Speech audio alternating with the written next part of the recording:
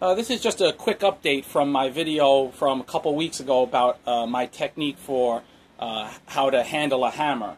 So in the comments section, one guy made a very good point, or something that I felt like was not too logical, but I thought, well, give it a try, is and he was saying that when I want to insert the handle into the hammer to not back it up on an anvil or something else and just do it free, just do it in the air, just like this. Just get it in, once you have it shaped basically how you want, get it, just insert it in, hold by the handle and hammer the handle end, and inertia should make it seat properly. It didn't seem very logical to me, but it would have some benefits because, first off, if this is not backed up, and then this wouldn't bottom out on me, and then, maybe mushroom this end or this end. And, since I like to make my hammer handles protrude a little bit, I don't have to back it up in any other way if I could do it just holding it while in midair.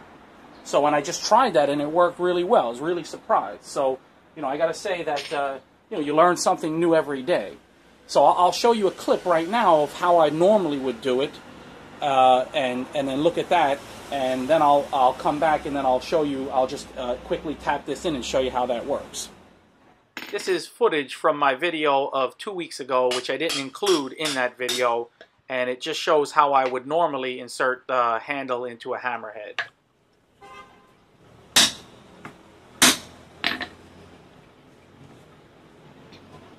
Want that to protrude a little bit so you can see exactly right front to back, tight. The bottom's very tight all around, but side to side on the top you can see about 1 millimeter here, maybe a little more than 1 millimeter here. So when that's wedged, you should hold it very tightly. So now let me get on to smoothing out the handle, and then we can put it on permanently. Okay, so this is another hammer, like I said, I was working on, or I am working on for a customer, and it's close to there, not quite done yet with the handle and the hammer. So let me just give this a go and show you then. And by the way, the person who mentioned this is his username is Proud to Deviate.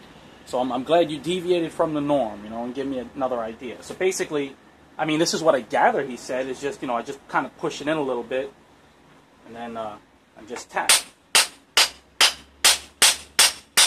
You can see, it's already, look at it, it's already protruded that much.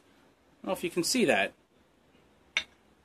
I'm just holding it free in the air here, and like he said, just it should walk up due to inertia. And then, and then it has. So here's another quick close-up look of this.